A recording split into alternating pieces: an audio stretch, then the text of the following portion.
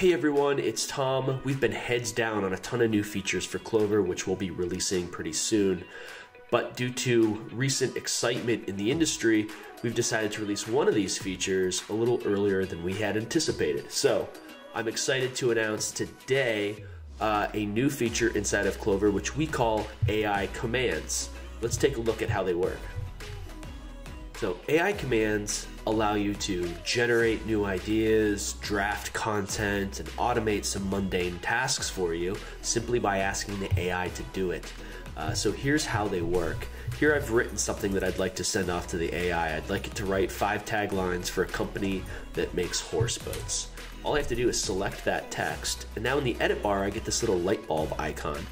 And I can come down and just run the selection as a command, and that will shoot it off to the AI, which should bring me back 5 different taglines.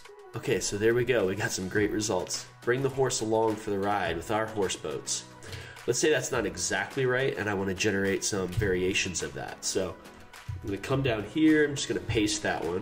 Make it a little bit bigger so you can see it. And I'm just going to select that text, and now I'm going to ask it to generate some variations of that tagline. And there we go.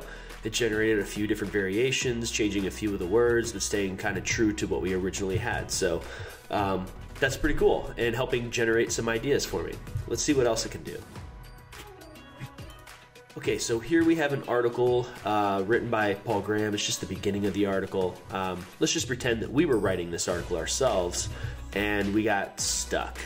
We need some help in what might come next in our article. All we have to do is select what we have so far and come down and generate a continuation. And what that's going to do is figure out what might come next as part of the story here. There you go. That's pretty good. We could even run this multiple times if we wanted to just keep on going. What comes after this? There we go. We just generated 3 paragraphs that we didn't have to write. We could go back and use these as jumping off points, clean up what's there, etc. It's a pretty good way to get unstuck and generate some fresh ideas. Let's see what else. Here we have a really long article, many paragraphs. This is another Paul Graham article. Let's say we don't want to read all of this.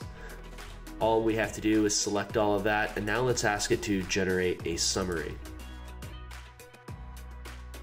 And there you go, just a few seconds and we have the TLDR generated for us. And we don't have to read that entire article. That's pretty cool. So you can see that these built-in commands can really save you a lot of time. But you can go further and generate your own commands as well. So let's say that we want to do something a little more custom. We want to generate a summary still, but we want it in the form of a haiku. Let's delete that old summary. Let's just come down here and we'll say, write a summary of the text in the form of a haiku. I'm going to select that. And now I'm going to create a new command from the selection. And I'm going to call this a haiku summary. There we go. Now we're just going to select that text and run our custom command here, haiku summary. Let's see what we get. There we go.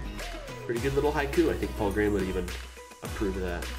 Okay, let's try a couple more custom commands. So up here we've got a strange word. Let's say that I'm often looking for definitions of terms and going out to the web, open up a new tab, searching for the definition, copy pasting, bring it back so that I have it in my notes. You don't have to do that anymore because you can just write a command to do that. So let's just say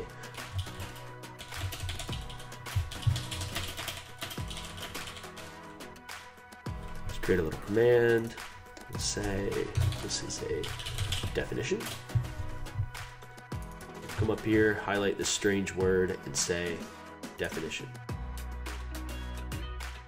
And there we go. The fear of running out of things to read. That's right. Let's try another one. Let's say translate the given text to, I don't know, let's do German. Come down here and we'll just say translate to German. We'll select our text and now we'll ask to translate that to German. And there we go, does that translation for me. So I can very quickly build out these little commands that can save me a ton of time throughout my day. These new commands are just really good at helping you generate new ideas, draft content, and automating some mundane tasks.